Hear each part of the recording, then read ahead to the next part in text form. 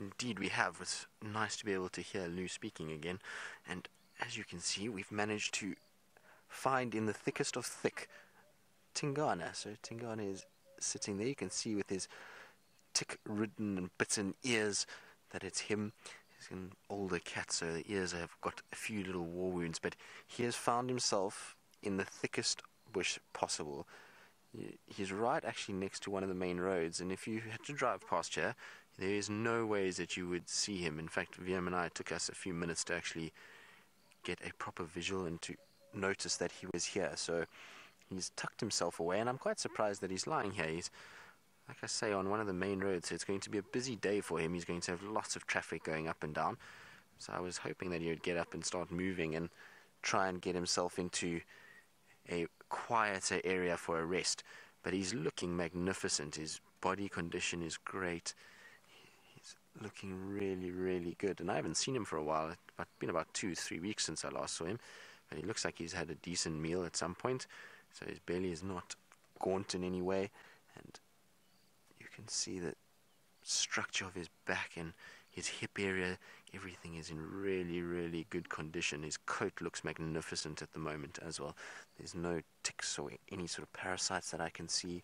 So he's looking really, really great.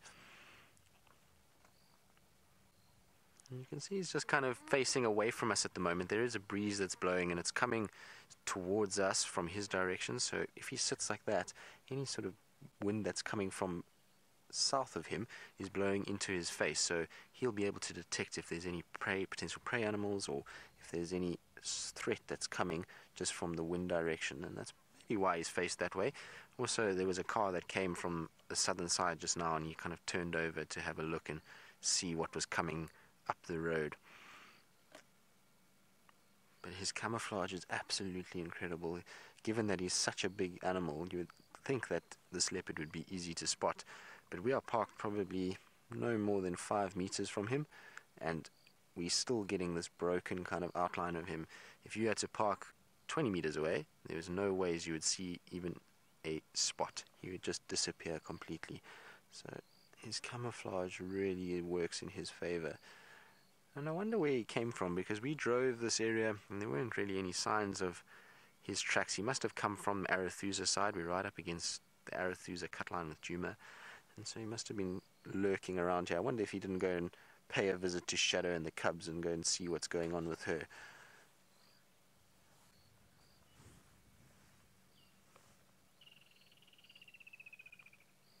But he seems to be in full relaxation mode. There's not been too much activity, and I can actually see it's difficult from this angle that we're at now, but from where I'm sitting you can see his head is just starting to droop slightly, so I wouldn't be surprised he's going to lie down properly. He's kind of moving his head a little bit every now and then, and almost looks as though he's about to flop down like the lions do, so I wouldn't be surprised if he goes flat now and has a good nap.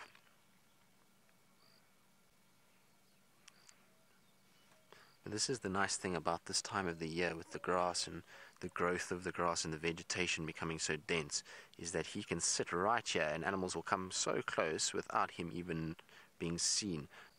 So he's in a perfect place to stalk if anything came through, and that's why he's probably sitting here, as he knows that he's very well concealed in this, and so should any potential prey animal come past, he's in prime position to sight. So for Tato, I missed your question unfortunately. Comms are still a little bit breaky, but I don't know if Lou can maybe repeat it for me.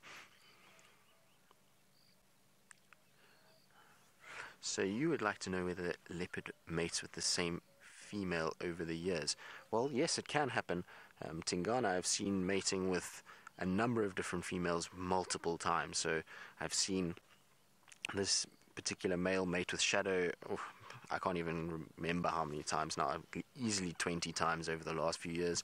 He mated with Sulahesh multiple times. He's mated with Karula multiple times. So as long as he's dominant in this area and that female comes into an estrus cycle, he'll mate with her.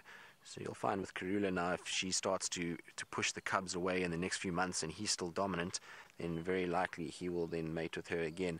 And we think that he is the father of those cubs. and I would imagine that if she does come into heat, he's definitely going to be one of the first males that covers her and tries to mate with her. So they will mate with the same female for years, as long as they're dominant. As soon as they lose their dominance, then they no longer will mate with that female, because they generally have been pushed out by a stronger male who will get to that female first. And even if he tries to mate with the female and there's a bigger, stronger male, he might get ousted from that mating privilege. But this particular male has mated many, many times with all the females that we see.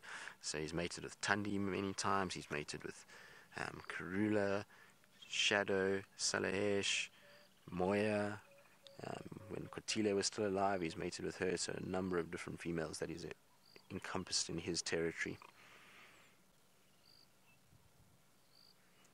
But right now, he seems like he's not interested in anything. He's now tucked his head up, and it looks as though he is fast asleep, and it's pretty